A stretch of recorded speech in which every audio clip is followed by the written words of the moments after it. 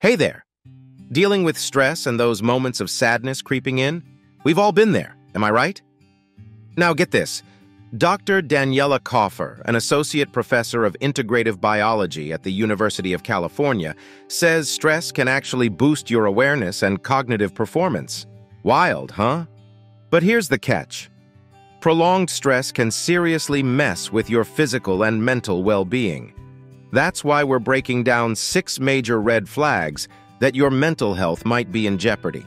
First up, constant worrying. Are you always tense and fretting over things you can't control? If you're stressing way more than usual, there's a good chance your mental state is taking a hit.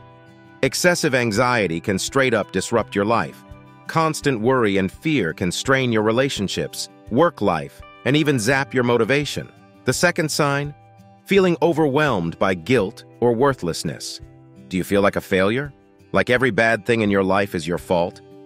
Persistent feelings of guilt and worthlessness are early signs of depression. Maybe your parents are piling on unrealistic expectations, or your so-called friends are making you feel crappy about yourself. Situations like these can seriously mess with your psyche and self-esteem. Third, having trouble adapting to home or work environments. Did you go through a traumatic event that's preventing you from getting back into your usual groove? Tragedies like losing a loved one or surviving a natural disaster can take an extreme toll on your mental state. Jeremy McAllister, a practitioner of the Hakomi experimental psychotherapy, says trauma majorly disrupts your normal energy levels. They can either plummet or skyrocket. It's hard to resume your regular life when your body is accustomed to these abnormal energy fluctuations. Fourth, isolating yourself from others.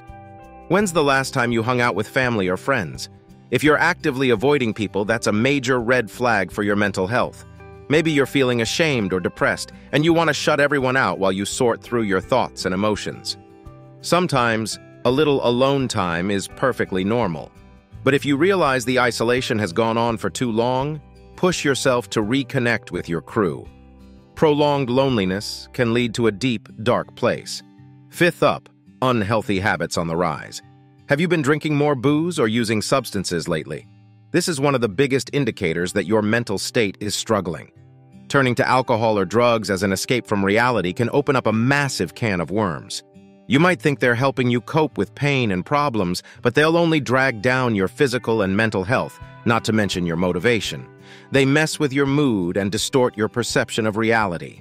And finally, the 6th and most serious sign, suicidal thoughts. If you've been having thoughts of ending your life recently, that's a glaring signal that your mental health is in crisis mode. No matter what's causing those thoughts, remember this. There are so many people who want to help you. You don't have to carry that burden of despair alone. If you're having those kinds of thoughts, call a hotline or speak to a professional ASAP. Recognize any of these signs in yourself or a loved one? Share your thoughts down below. Remember, your mental well-being matters immensely. Your feelings are valid. Please reach out to a family member, friend, or expert if you're struggling with dark thoughts. Don't forget to subscribe, smash that like button, and ring the bell to stay updated. Wishing you all the best, and keep reflecting wisely out there. You know, taking care of your mental health is just as crucial as maintaining your physical well-being. It's easy to neglect or sweep those emotional struggles under the rug, but ignoring the issue won't make it go away. In fact, it often makes things worse in the long run. I get that opening up about your inner demons can feel incredibly daunting. Our society still has this ridiculous stigma around mental health issues. But here's the thing, we all have our battles to fight, our demons to slay. You're not alone in this, I promise. If you're feeling trapped in a cycle of negativity, rumination, or just an overall funk, don't be afraid to ask for help. Talking to a counselor, joining a support group, or even just confiding in a trusted friend can be so therapeutic. Sometimes, just getting those feelings off your chest and into the open can provide immense relief. And don't buy into the idea that therapy or counseling is only for folks dealing with severe mental illnesses. We could all benefit from an outside perspective and tools to better manage life's inevitable stresses and emotional challenges.